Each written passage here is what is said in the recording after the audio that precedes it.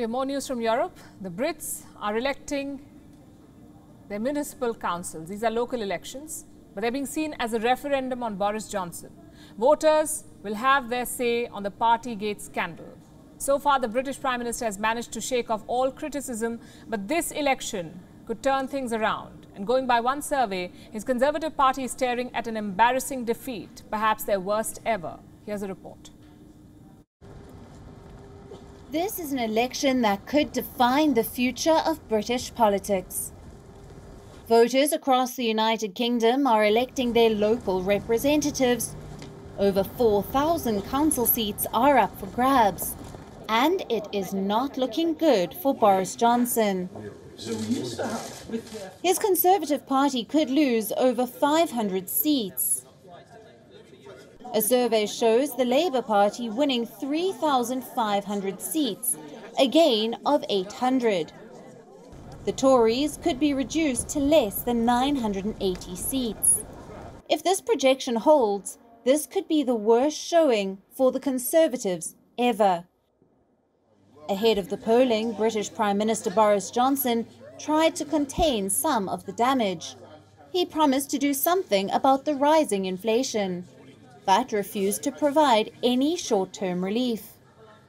I totally understand why people are feeling the pressures caused particularly by the cost of energy that's feeding through into food and just about everything else, and you can see it everywhere. So the most important thing, and we do think it'll abate, we do think it'll come down, but I can't give you the answer to that. But we think in the medium term it will certainly come down.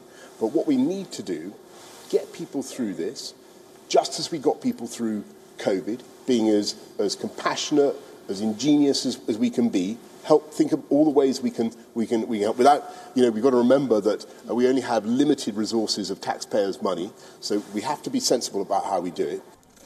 Johnson's political rival Keir Starmer is attacking him. A few days ago, he got an endorsement of former Prime Minister Tony Blair. The Labour leader stepped out for a final round of campaigning. He hammered the Conservatives over the rising cost of living. What we need to do, I think, is to focus on the issue in hand, which is the cost of living, because as we go across the region, we go across the country, talking to people on their doorsteps, everybody is talking about the fact they can't pay their bills. But inflation is just one of the concerns. It isn't enough to say sorry. The Partygate scandal is hurting Boris Johnson more. And we must learn. The voters are not buying the British Prime Minister's defence. A polling agency conducted a survey. This is what it found. 78% of Britons polled say Johnson lied about the lockdown parties. Conservative candidates themselves admit Boris Johnson could have lost the trust of the voters. Not at the moment. He's got to rebuild trust. I know he's got to do that. He's got to come up with some way, which I don't put it beyond him, I really don't. That he'll do one of those speeches that he occasionally comes up with. Johnson did make that speech. Just hours before polling began, he addressed the Ukrainian parliament virtually. He pledged more aid to Ukraine. The opposition has accused him of electioneering. Johnson continues to roll with every punch that is thrown at him. He has faced repeated calls for resignation since the Partygate scandal broke. But Johnson has refused to relent. Now British voters will pronounce their verdict on his record and decide the future of Prime Minister Boris Johnson.